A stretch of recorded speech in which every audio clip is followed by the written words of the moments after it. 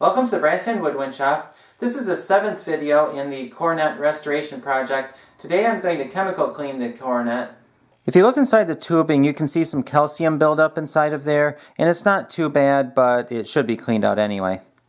This is the bucket that I use to put the small parts in when I chem clean an instrument, and it has holes to let the chemicals in and out. Not everything can go in the chemicals. The valve springs and the water key springs should not go in there. And also on the finger buttons there are some pearls, and the acid eats away at the pearls, so those should not go in there either.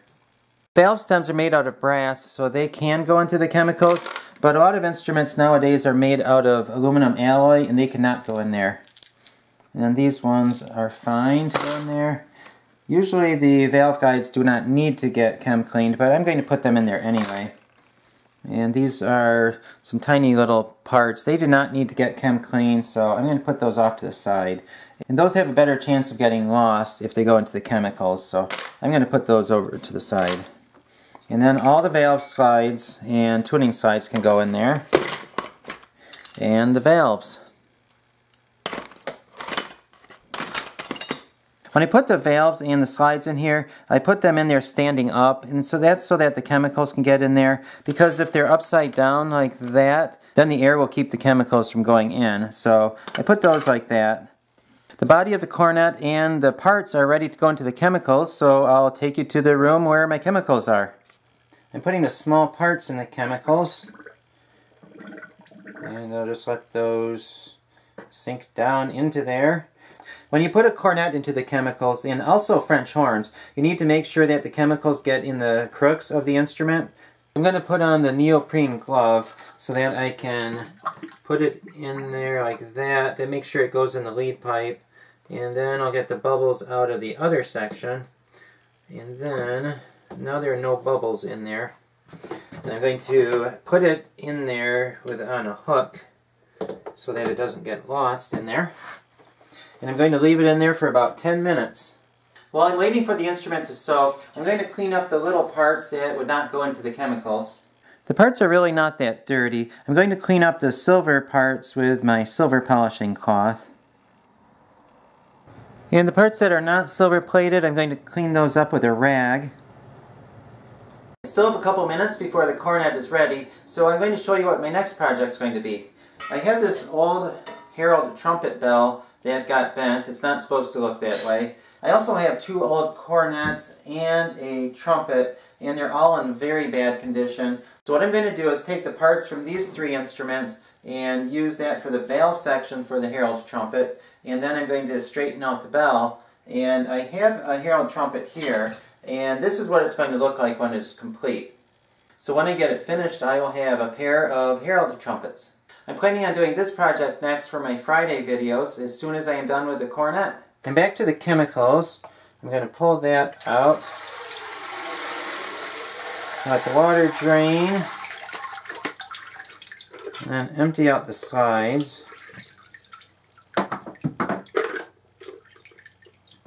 And here comes the cornet. These chemicals do not make the instrument shinier. They just clean out the scale and the lime that's inside of the instrument. So I'm going to dump the chemicals out and wash that off.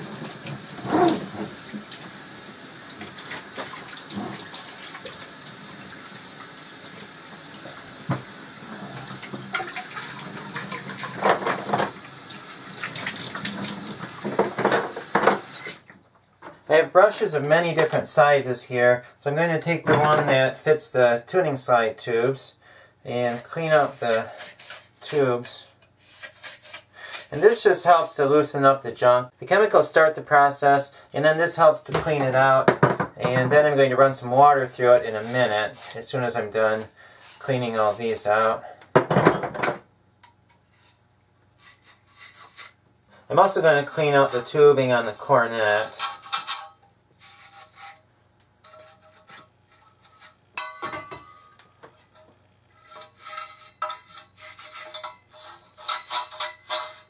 And this is a very dirty job, but it has to be done, so you just do it.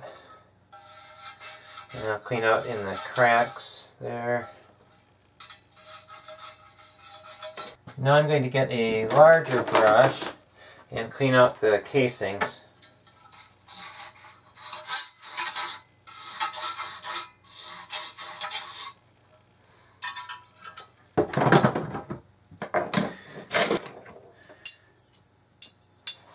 I also need to clean out the ports and the valves.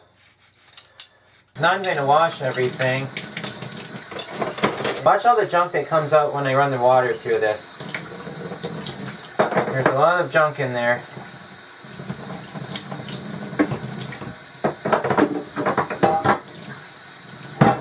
Oops, I forgot the little slide here. There it is.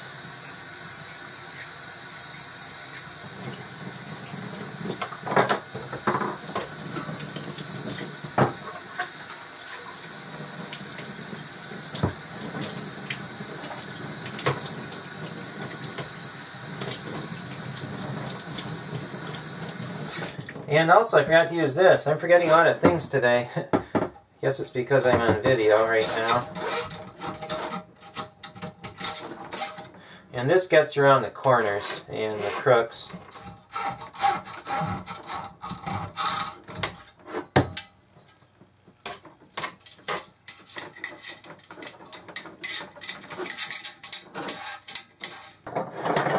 And I'm also going to use it for this tuning slide.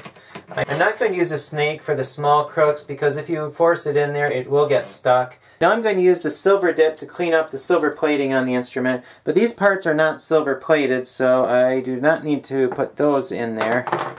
I keep my silver dip under the sink, and I need to be careful when I pull it out so it doesn't splash. And there it is. It's a pretty pink color, and it does not smell very good either. You do not need to soak the instrument in the silver dip. You just need to make sure you get all the surface. And that's about all it takes. And I'm going to make sure I get all of that out of there. This stuff is very expensive and you don't want to lose a whole bunch of it when you're cleaning it up. I'll put that in the sink and I'll get the other parts.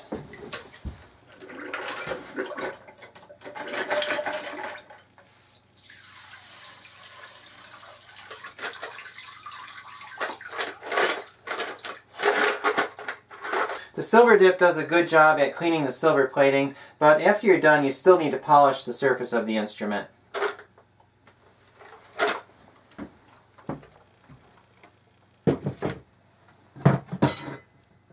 Oh, look at that. That looks really nice. There's gold plating on the inside of the bell, and that came out very nice looking. And also there's some gold plating on the etching on the bell, and that came out very nicely too. I still am going to need to polish this up quite a bit, but overall it came out very nicely. Again, I'm going to clean up all the tubing with the brushes, and that gets all the chemicals out of there. This is a very dirty job. You can see my hands are dirty. So I'm going to wash this off again and get all that junk off of there. Although it is kind of satisfying to see all that junk go down the drain. Now I'm going to take all these parts back to my workbench and dry them off. Now I need to dry everything off. I always keep old t-shirts for this purpose, and I just use those to dry them, and also it cleans off some of the stuff that's left on there. After I'm done, I'm going to have to polish this too. There are lots of cracks and crevices on instruments, and I'm going to dry all those off. I'm not going to make you watch me dry this whole instrument. It does take a while to dry this all off.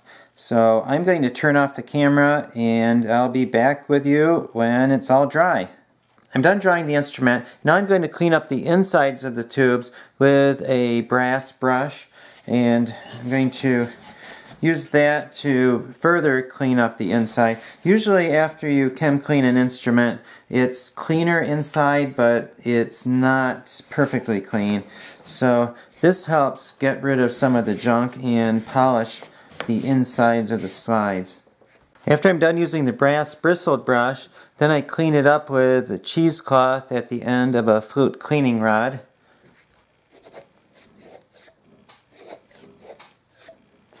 And that cleans off more of the junk inside of there.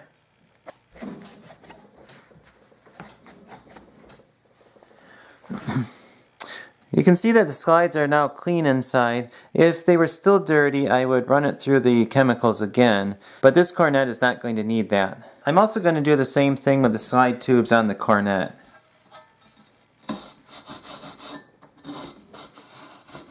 It's also important to clean up the inside the casings, so I'm going to take the same cleaning rod and I'm going to line this up a couple more times so that it's a little bit of larger diameter and run that through the casings.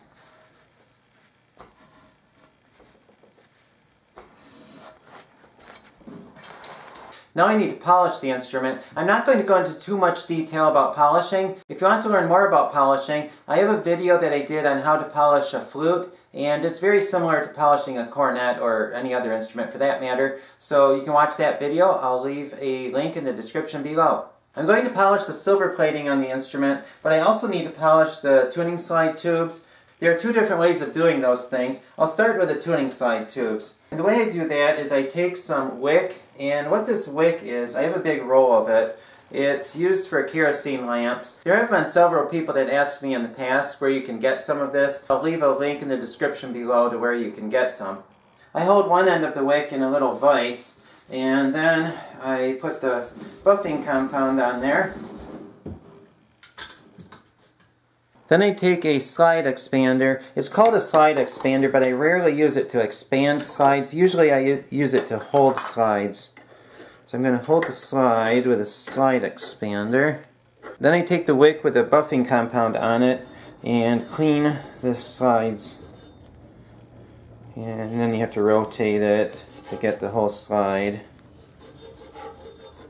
I'm going to put a list of videos that are related to what I'm doing today in the description below. So make sure you look there and see if there are any videos that you might be interested in. And also I'm going to put a link to some of the supplies and tools that I'm using in the video today. I was hoping to get the instrument finished today, but I don't think that's going to happen. I try not to make videos that are too long. So I'm just going to finish polishing the instrument for today, and then next week we are going to assemble it and get the valves working, and then also we're going to make some music on it after it's all complete. I'm not buffing these slides too aggressively. I don't want to take off a lot of material. I just want to clean off the corrosion and make them a little shinier. On a really old instrument like this, you have to be careful about making the slides too loose. You do not want them too loose because then they can fall out or leak. I'm done polishing the tubes. Now I'm cleaning off the buffing compound with a rag. A lot of older instruments that are silver plated have what's called a satin silver finish, and what that is they sandblast the instrument to give it kind of a matte finish, and then after they do that they silver plate it. That gives it more of a dull shine rather than a mirror-like shine, and a lot of people like the way it looks. You polish that the same way you polish the bright silver plating, but it just comes out looking a little different.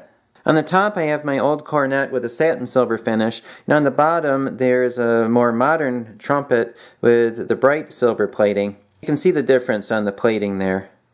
Also, the engraving on the instrument has not been sandblasted. What they did is they engraved the instrument and then they put masking tape over the engraved part and they sandblasted it. The masking tape protected the engraved part from being sandblasted, and that's why this is more of the shiny mirror-like finish. And when they're done silver plating it, they put masking tape on the silver portion and then they gold plated the engraving. So it actually took quite a bit of work for them to get the engraved portion of the bell to look like that. Now I'm going to polish the silver plating on the instrument. I have some green cloth. I believe it's used for medical purposes usually, but I'm going to rip a strip off of that. Now I'm going to put some silver polish onto the rag. It does not take that much to do that. Just put a little bit over the rag and then rub it around so that it's distributed over the rag. This looks like a table leg, but it's called a wooden assembly mandrel, and it's used to hold the instruments out in the open so that they're easier to work with. And I'll put that on there, and then I'm going to polish. Then I take the rag and polish the instrument with it. And this takes a while to do. I'm not going to make you watch me do the whole thing. I have to get in all the little cracks and crevices on this, and it takes quite a while to do that. The bell is the easy section to do. The hard section is the valve section with all the cracks and crevices. It's always nice to do this portion where it looks so nice when you're done. Now I'm going to clean between the tubing and the casings, and I usually use a spring hook to do that. A spring hook is usually used for woodwind instruments to hook the springs up, but it also works well to grab the cloth and pull it through.